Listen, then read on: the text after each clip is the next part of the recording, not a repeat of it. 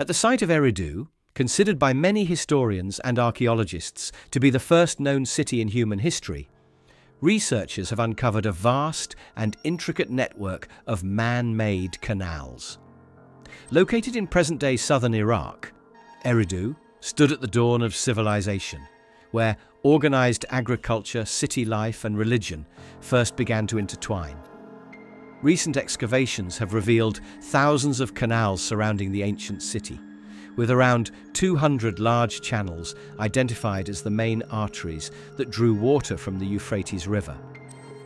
These canals irrigated an estimated 700 farms, sustaining a thriving agricultural community thousands of years ago. One of the most remarkable findings is the sheer scale of the irrigation system. The longest canals stretched over 5 miles, channeling water to fields as large as 200,000 square feet. This early feat of hydraulic engineering demonstrates the sophistication and organization of the people of Eridu, centuries before the rise of later Mesopotamian powers such as Uruk and Babylon. What makes Eridu's canals truly exceptional, however, is their state of preservation. Unlike many other ancient Mesopotamian sites that were resettled and built over across millennia, Eridu was abandoned and left largely untouched.